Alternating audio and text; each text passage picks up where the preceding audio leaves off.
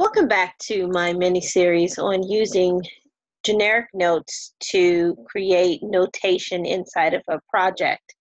I'm going to now show you, I'm going to move on to part 2 of my series where I'm going to show you how to actually put the note type into the project and then how to actually use it into the space. So the first thing I'm going to do now that I have my note created is I'm going to actually click up top here where it says load into project and close so that I can get it into my project. And the reason I say close is if you don't watch it and you just keep opening up items and files and components, you're going to have a bunch of files open before you even realize it. So I always try to make sure I say close so I can keep a cap on how much I have open. So now that I've loaded the note back in here, it's very, very simple on how to do this. So you're just going to click and put the note into your space. Now just keep in mind that this note is actually meant more for a quarter size drawing or scale.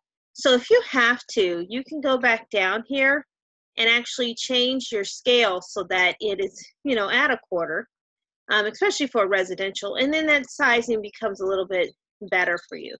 If you need to go back and change it inside of the component itself, then you go back and change inside of the component itself. Now, remember I talked about the two different things where we would have two different types of note tags. We would have a note tag where you would actually see the text, and then we would have a note tag where you wouldn't see the text. And then right now, it's showing both. So here's how you change that. So I'm going to actually go over here to my type editor, and I'm going to click on edit type. And inside of here, it just says note block tag. So I'm actually going to rename this note block to say text visible. Just something that's simple. I don't need to be more specific because it's underneath the note block thing. So I'm going to click on text visible, and text visible just means that you can actually see the text. But I'm going to do one more thing. I'm going to do a duplicate, and I'm going to say note only, or we'll say tag only for number. That's all that we want to see. And all I simply have to do when I duplicated that is just uncheck where it says note text and filter visible, because I don't want to see those two items on my actual plan. If I was doing a drafting view, yes, I would want to see them on there, but not on this plan. So I'm going to tell this okay. So you'll notice that those two went away. So now I'm going to click in here because this is going to be my first tag. And I'm just going to put something simple. You could, like I said, you can use both letters and numbers as your tagging system. So there's my number. And then I'm going to actually come over to the filter note. And I'm going to say, well, I need this to be, I want it to show on just my first four, I don't know, proposed plan. So I can do something as simple as FFPP, which is short for first four proposed plan. And that would be my filter. After that, I then need to make sure that I actually have the text in there. So the text, one little issue is the text is not visible. So there's a little bit of a parameter that we need to add to this. So after I put the tag in, I'm now going to go back in. I'm going to put the text in. So I've clicked on it, and there's now a spot for me to put in the text.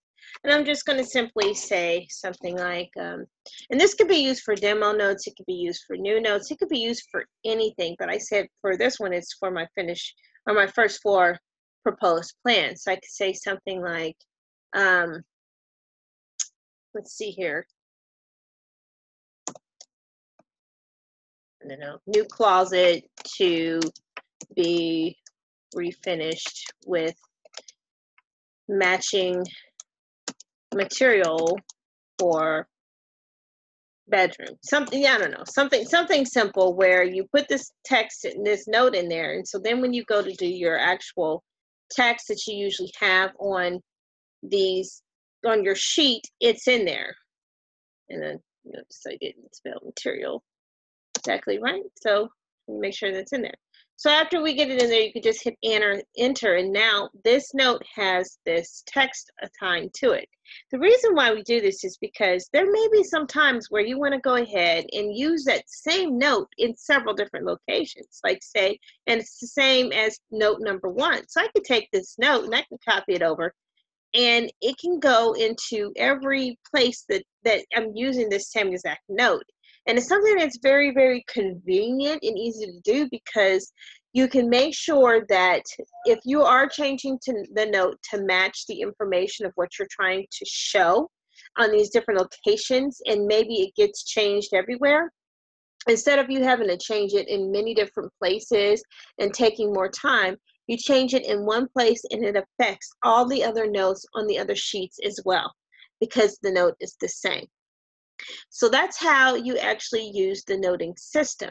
If you want to put a leader on it, you could tell it to add a leader, and you can then use it the same way as you would use anything else, where you could then give it an elbow and possibly give it an arrowhead. If, say, for instance, you do want an arrowhead on it instead of just a plain line at the end, all you do is go back into edit type, go to the leader arrowhead and change it to the one that you desire to use. And in my particular case, I like to use the filled arrow. And now you have an arrow or a leader to go with this note. And this can also have multiple leaders. So I can have, one note that's referring to two different things and take care of that situation as well. And you have those everywhere. So in the next video, what I'll do is I'll show you how to actually create the note block itself that you're using based off of these tags that you have created, and how you can get it to organize and work efficiently for you. If you need to see anything else, please let us know, and don't forget to hit subscribe at the end of the video.